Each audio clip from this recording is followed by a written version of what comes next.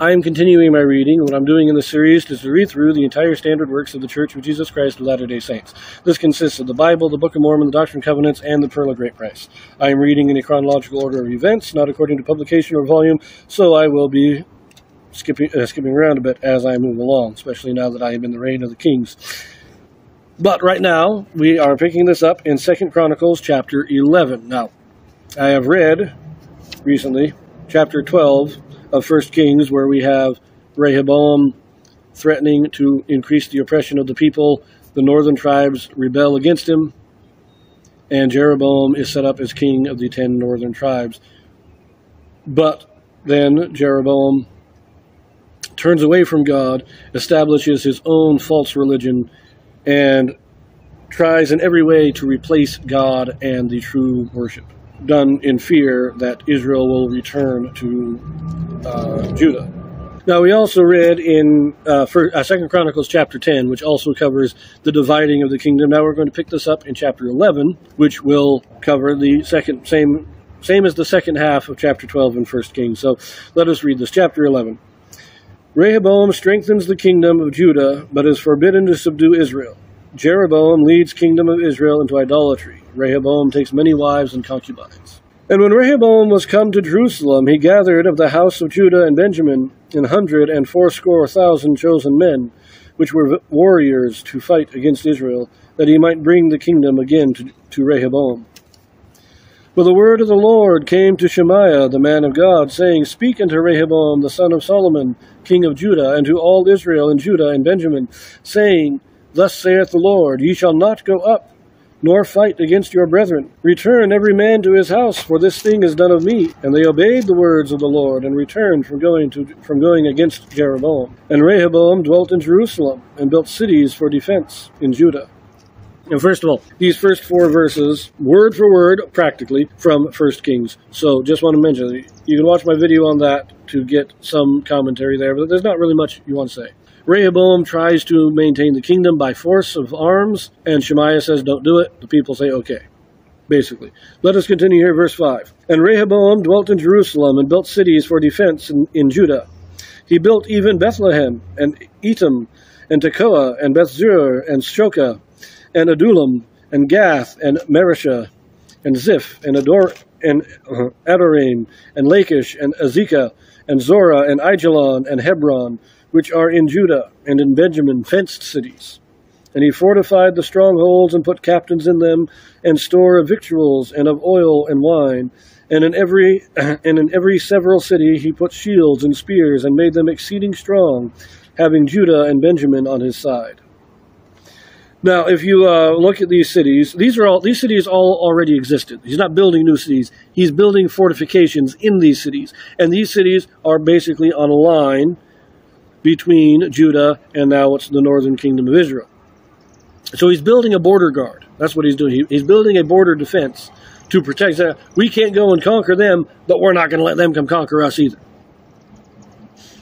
Verse 13. And the priests and Levites that were in all Israel resorted to him out of all their coasts. For the Levites left their suburbs and their possession, and came to Judah and Jerusalem. For Jeroboam and his sons had cast them off from executing the priest's office unto the Lord. And he ordained him priests for the high places, and for the devils, and for the calves which he had made. And after them, out of all the tribes of Israel, such as set their heart to seek the Lord God of Israel, came to Jerusalem to sacrifice unto the Lord God of their fathers. So they strengthened the kingdom of Judah, and made Rehoboam the son of Solomon strong 3 years. For 3 years they walked in the city of David and Solomon. Let us pause there. This isn't talking about Jeroboam. Remember, Chronicles does not tell us much about the northern kingdom. It mentions it only when it has direct dealings with Judah, because Chronicles is a record of the house or the dynasty of David. So this just mentions, because remember in the second half of 1 Kings 12, Jeroboam sets up his golden calves and replaces the worship of God, which means he has to kick out all the Levites. He's replacing them with a different priesthood. And so they all flee into Jerusalem, to Rehoboam, and where the true religion is. But not just them, but anybody who wants to maintain a true religion, a true faith and worship of the true God, are fleeing down into Judah. Rehoboam set this up to prevent the people from going down into Judah, from prevent people from becoming loyal to Rehoboam. And in so doing, he is driving out those who would have been faithful. They all made him king. These were men who were loyal to Jeroboam, but now they are fleeing to Rehoboam because of the religious persecution that Jeroboam has instituted. Let us continue, verse 18. And Rehoboam took him Mahalath, the daughter of Jeremoth, the son of David, to wife, and Abihail, the daughter of Eliab, the son of Jesse, which bare him children, Jeush, and Shemariah, and Zaham. And after her he took Maacah, the daughter of Absalom, which bare him Abijah, and Itaiah, and Zihah, and Shelemith. And Rehoboam loved Maacah, the daughter of Absalom, above all his wives and concubines, for he took 18 wives, and 80 concubines, and begat 28 sons, and 80 daughters. And Rehoboam made Abijah, the son of Maacah, the chief, to be ruler among his brethren, for he thought to make him king. And he dealt wisely, and dispersed of all his children throughout all the countries of Judah and Benjamin unto every fenced city, and he gave them victual in abundance, and he desired many wives. So this is how Rehoboam sets up his kingdom.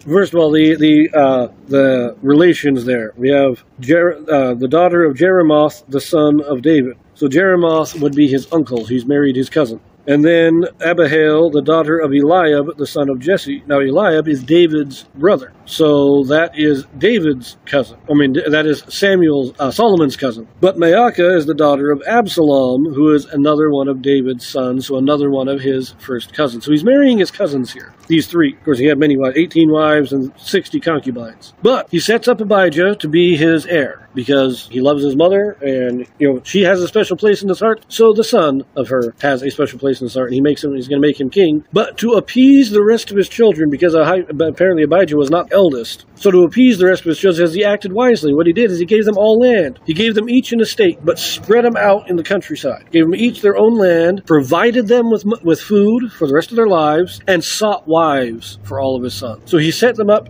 got them families, got them all set, and spread them out so that they couldn't come together. They couldn't as easily band together against him or Abijah after Abijah becomes king. And in this, this was a very smart thing to do. If you're going to choose one son to be your king, to be your successor, if he's not the eldest, then you got to prevent animosity and hostility from rising up against him.